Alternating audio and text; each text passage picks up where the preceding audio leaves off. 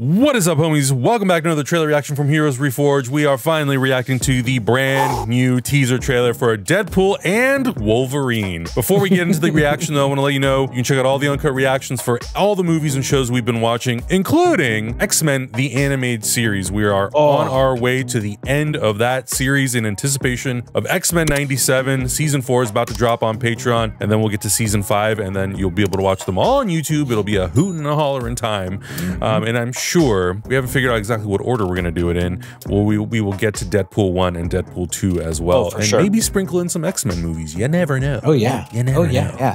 The other thing I want to promote real quick while millions of people are watching this reaction video real quick is that every other Tuesday night at 7 p.m. in our Discord community, link below right there, we have a free to listen to comic book show live. We talk about all different types of comic books. You can listen in, and if you wanted to even be a part of the show, if you've got a microphone, you can. It's just an audio only show. It's like a little radio live show. And we're talking comics, dude, and comic books are great. Absolutely. And every Wednesday we do a live show on the Checksons channel. We do our podcast live 7 p.m. Pacific time. You can watch along, you can ask questions, we interact with you guys. It's a whole lot of fun. But I believe it's time to get into this teaser. No more chit chat, bros. Let's go.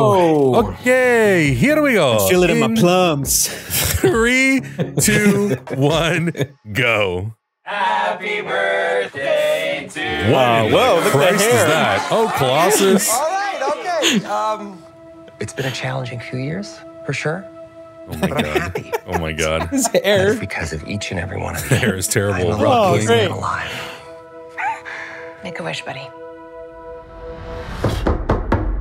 Oh no. Jesus Christ. Wade Wilson? Who's asking? The TVA. Whoa. Is that the TVA? Yes. That's supposed to be scary. Pegging isn't new for me, friendo, but it is for Disney. Yes. Oh, it is the TVA. Oh my God. Oh my God. Mr. Wilson, you appear to have soiled yourself while unconscious. I wasn't unconscious. Who are you? Why am I here? Oh my God. Walk with me. Yo, this is no way. Wait. You are special. This is your chance to be a hero among heroes. Oh my God. Yo. Oh my God. It's Is that happening. what you're stepping in, Sensei? Your little cinematic universe is about to change. Yes. Oh my God. The Messiah. I am Marvel Jesus. Yes. Oh God, I missed him. Wow. The 20th Century Fox logo. God, please! Oh my fuck! Was that Dr. Doom? No. Was it? I love this part. Oh my God, No. that's Pyro. From X2. It was Pyro. Oh crap! It was. Oh, here he comes. Here comes Oh, Comes God. Wolverine. Oh my God, Oh dude. my God. I can't believe it. Why am I so excited about this? Don't just stand there, you ape. Give me a hand up. Yeah. I'm actually okay. Thank you very much. Oh my God, in the X-Men 90 or X-Men suit. Oh my God. That's it. I can't you believe that's all son they gave of a us. bitch. No. Fuck yes, It's okay. It's okay.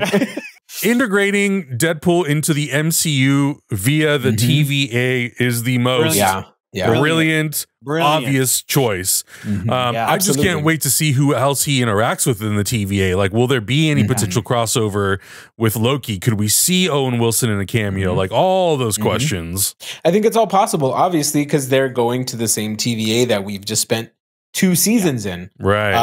I do like that there is currently no mention of Kang anywhere in this, so that's awesome. Right. But this looks exciting. I don't know if they're overpromising. Obviously, it's a little silly with Wade saying he is the Marvel Jesus or whatever. But it's fun to see this kind of energy interjected into the MCU right now.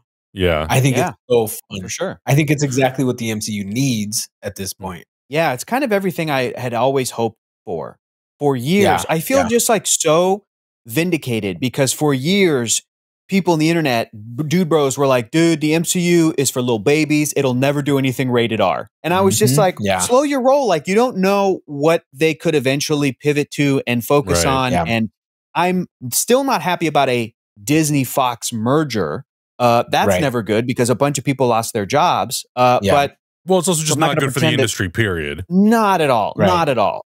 And, you know, in a perfect world, the companies would have stayed separate, but they still would have been able to pull something like this off the same way that like the Tom Holland Spider-Man exists because of a deal between Sony and Disney and whatever. But just like seeing Deadpool, I'm sorry, frankly, like seeing him home in the Marvel universe, which is where he's always been a part of and deserves to be. That's the reason people fell in love with him from the comics, is because of the fact that he can be a part of his own stories for sure and be the lead in his own stories, but he can also just like interact with and mess with all these other characters that we love. So, but the cool thing is that they're using this. I'm so happy about this too. They're using this as an excuse to do this great big, maybe a farewell send off to the Hugh Jackman that we still never got. Even after Logan, which is this beautiful film, we never got this like comic booky, you know, wearing the yellow costume version of Wolverine. I mean, I have to imagine that Ryan Reynolds and team are fully aware, and Marvel Studios are fully aware of how much people love the X-Men and how much they love the X-Men animated series, the comics that have come out in the past 50 years. Like that's what this feels like it's going to be a celebration of. And part of that is that they're in the Marvel universe. Like, look, dude, he had a Chris Evans cameo in Free Guy. If there's any chance that an actor who was previously like retired from this franchise would come back, it's going to be for Deadpool 3 because it's this TVA multiversal anything goes type of scenario. And this is directed by the guy that directed Free Guy. So it's both of those, you know, bringing that collaboration together again, setting it in the MCU.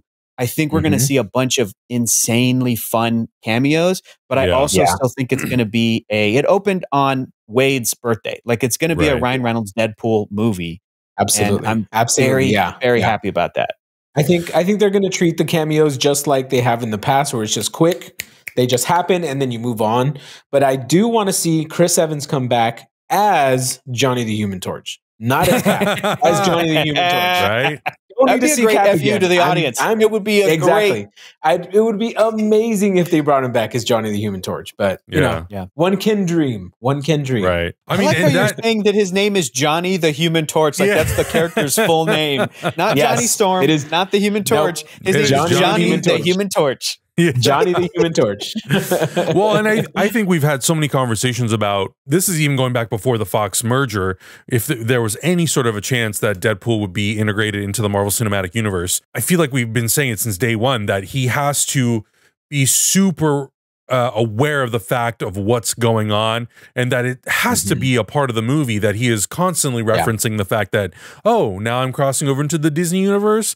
Oh, interesting. I wonder if I'm going to have to like be sworn to never swear in a movie, or, but you know, when we were kind of like toying around the idea of maybe it not being R, it being PG-13. But the fact that in this trailer, he addresses it from the beginning about the pegging, but it's new for Disney. I love that. And that's what the movie should, in part, be about, is the acknowledgement of like, man, corporate mergers, they're a real son of a bitch. But hey, we're now making Disney money, you know. So fun. I also do hope that they just don't like kneecap what they can talk about. Listen, you got to let Deadpool be Deadpool. You got to let him say whatever he wants to say. Sorry, Bob Iger. I feel like there have been cases where Disney's been able to poke fun at itself, but like this one, you need to go full blown. You need to really let this team like rip into it. Let them cook. We saw the back. As the kids say, let them cook. As the kids say. I think we saw the back of Charles Xavier's head. I think we saw Hugh Jackman as Wolverine, but in a white suit. I think he's going to be Patch. I think he's doing Patch. Oh, where he's wearing the eye patch? Casino. Where like usually Wolverine in the comics will like go undercover in Madripoor, and Madripoor has already been shown to us in The Falcon and the Winter Soldier. And he has this alias that he calls himself Patch, and he wears an eye patch, and he like runs a bar. And he wears that white suit. That white suit, dude. I think we were walking up in a casino behind Patch, and that's awesome. But maybe what if it's like Hugh Jackman playing all the versions of Wolverine we never got to see? Just that would be amazing. Skipping around into different universes. That would be awesome. Yeah. Yeah, that would be great. Well, here's a question for you guys too. Do you think that, you know, they're treating this, the tagline, part of the tagline at least says everyone deserves one happy ending. Do you think that this will be the final time we see Ryan Reynolds as Deadpool? And do you think that the TVA is crossing into what's left over of the 20th Century Fox universe and bringing him into the MCU and then he goes back? Or do you think he stays? Well, in the beginning of the trailer, they tell him that he's special and that he can be a hero. I have a feeling they're trying to recruit Deadpool to do something like they were trying to recruit Loki towards the end to help out the TVA, right? And so I think they're still a functioning kind of entity. And I think they recognize as Deadpool as like that anomaly that can either help or like, we still don't know obviously what the situation is. I think he's going to be one of the factors of still consolidating those timelines that are kind of going out of control. We also don't know where in the timeline this is happening, do we? Like, is this before the events of Loki? Is this after the events of Loki? We're not sure. In terms of that, no. I would imagine for simplicity's sake, this is fun that we're getting to speculate about this. Now that we have some details, we're looking at like, I'm looking at Deadpool get his ass clapped and I'm like, what does this mean for the TVA timeline? Like, I would imagine for simplicity's sake, this is going to be post the events of Loki season 2. And I also imagine that Wade is being recruited because they're actually going to lean into the fact that like, they're going to explain how can he break the fourth wall. He's like a nexus being or some kind of a character, a person who knows that he's a fictional character, like in a certain reality. And they'll need that skill. They'll actually need that skill for something. Do I think that he's going to stay in the MCU? I don't know, but I feel like it would be fitting if he was able to stay and retire in his own universe with his wife and Vanessa, his with Vanessa and the supporting characters in his world. But the thing is that they've opened this door. They don't have to close it again. Like Deadpool will go going forward. If they want to do a fourth film, and again, I can imagine this is gonna make $1 billion fucking dollars. You know what I mean? And Ryan has a blast playing this character, and now they have all the toys to play with. I can imagine that they're already considering doing a fourth. He can easily go from his native reality, pop over into ours. I don't think he needs to be native to the Marvel Cinematic Universe. He's already a fourth wall breaking character. I think we might even see She-Hulk in this. I think he's going to turn to the camera or turn to the TVA and go, well, if you need somebody who knows they're in a show or a movie, why not Jennifer Walters? And they'll have some reason for why it can't be She-Hulk. It needs to be Deadpool. But I think that this is also basically just going to serve as a celebration and a farewell to the Fox X-Men characters, pulling all the best stuff from those movies, because not all of it was good, but they're going to celebrate what was good. And then I think Deadpool, honestly, after seeing this trailer, I'm like, I think he might be in Secret Wars. I think he might be in Avengers. Probably. Because I think he's going to be in the MCU going forward for forever. Yeah. I think he's just going to be in it. I think he's one of these characters. Obviously, he can't die. I don't think they're ever going to write a movie where he says Deadpool dead. Like, this is not his final movie. He's going to be like a Wolverine character where you can't really kill him. He's going to keep coming back. His illness can't kill him. He's going to keep coming back. So I think I think we're stuck with Deadpool. I think we're stuck with this guy for a long time. Well, the nice thing too, you know, a guy like Ryan Reynolds, he's so, you know, he's in his mid 40s now. But he has he's so youthful in his demeanor and his attitude, and he's a very fit guy, obviously. I could see him playing Deadpool for at least another. I mean, look at Hugh Jackman. Hugh Jackman, I think, is in his mid 50s at this point, maybe early 50s, probably. So, and he still looks incredible as Wolverine. So I have all the faith in the world that if Ryan Reynolds is very happy with how this movie turns out, if Marvel Studios is very happy with how it turns out, if the fans love the movie and they're like, we want more of this, we want to see Deadpool doing more of these sorts of things, popping in other universes and or just interacting with the main continuity of the Marvel Cinematic Universe and making references like, you're the third version of the X-Men I've had to deal with now. I think that would be incredible. And I think that, it could go on for another 10 years. And obviously when we say 10 years, it could be 1, 2, 3 more movies in this over the span of 10 years. It could be him popping into other shows. I think that it's a really cool opportunity to do something unique with this character because he can pop in and out. He can play, you know, in the R-rated world, the PG-13 world, and be self-referential about it. Like, hell, he could, you know, Deadpool could be the reason why maybe we get a movie like Blade in the MCU to be rated R, Mhm. which Yeah. would be really cool 100%. if they, lean into that sort of a thing. So I'm looking forward to it. And we're also obviously very excited to see Hugh Jackman as Wolverine, as long as, which they did promise, it's not going to in any way disrupt what Logan was for that character, which I'm happy with. Yeah. So Yeah. can't wait. Hector, I have good news for you. Yeah. This movie will be available in IMAX, Dolby Cinema, and in 3D. Oh my God, the first Deadpool movie in 3D. Oh, shit, dude. Yep.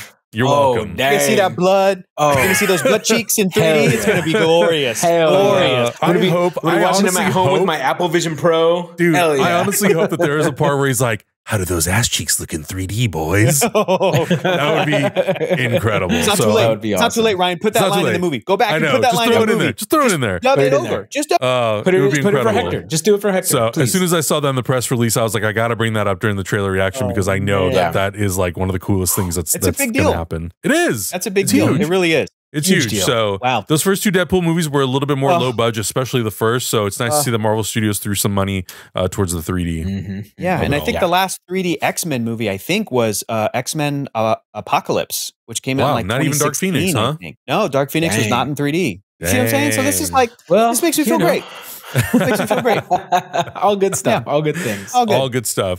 But of course, let us know your thoughts. Do you have any theories as to where you think this story could go? Will this be the last appearance of Deadpool, or will it be the first of many new appearances of Deadpool in the Marvel Cinematic Universe? And how is the TVA? How is Loki going to play to all this? I'd love to know everyone's theories. And if you're interested in watching us revisit some of these old movies, let us know as well.